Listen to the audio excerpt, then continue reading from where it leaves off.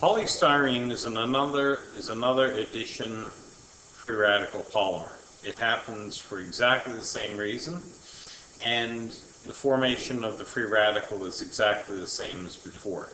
Here, an organic peroxide is acted upon by ultraviolet light and produces two free radicals.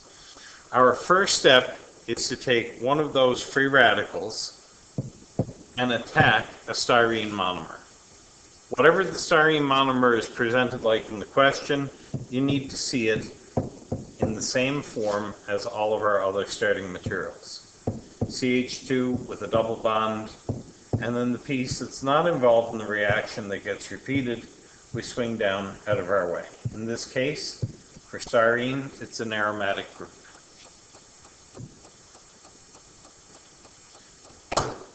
The mechanism, same as before. Free radical electron will attack the first carbon. The upper bond breaks. One electron moves to the left, the other to the right. Our starting material is now bonded to the first carbon. The double bond breaks, the upper bond of the double breaks, and we write just a single bond to CH. The aromatic piece below, not involved in the reaction, and we end up with a free radical electron on the right-hand side. Now, our product out of step 1 becomes our reactant into step 2. X bonded to CH2, CH with an aromatic piece below, and a free radical electron. We add a second piece of monomer.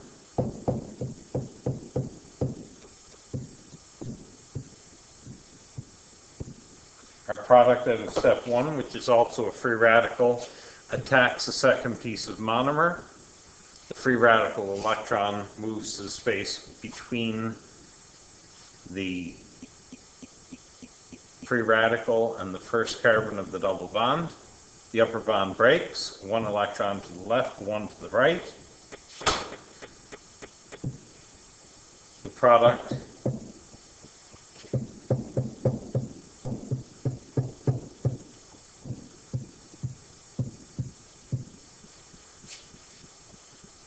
which has the second mer added. The two electrons have formed a bond that join them together.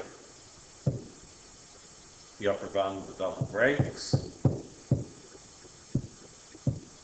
and the electron that moved to the right gives us our free radical. One more step. Our product out of step 2 becomes our reactant in step 1.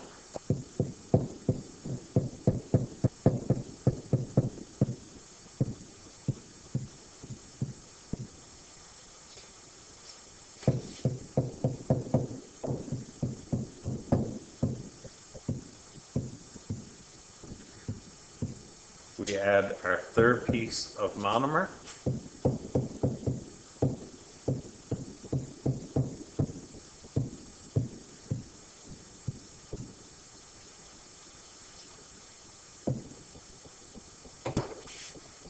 Once again, free radical electron attacks, upper bond breaks, one electron left, one to the right.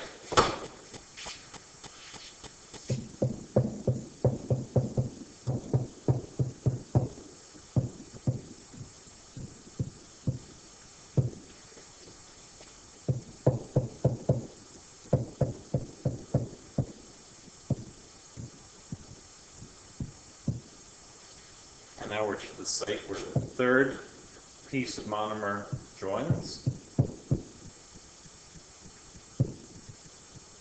This double bond breaks as well. And now we've shown 3 complete additions.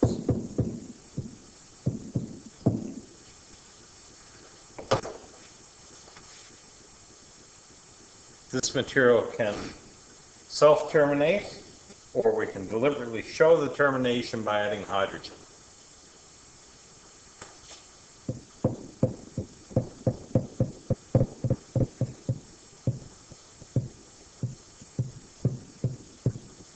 we bracket the first mer, put an N outside, and then we show the last mer in free radical form. Plus H bonded to H.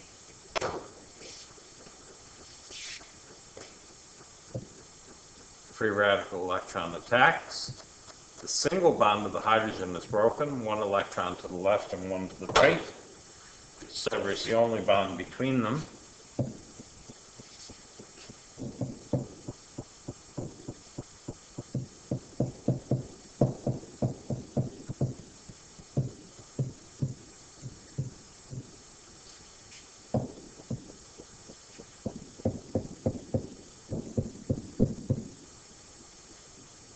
Now, when we join the hydrogen, this now becomes a CH2 group.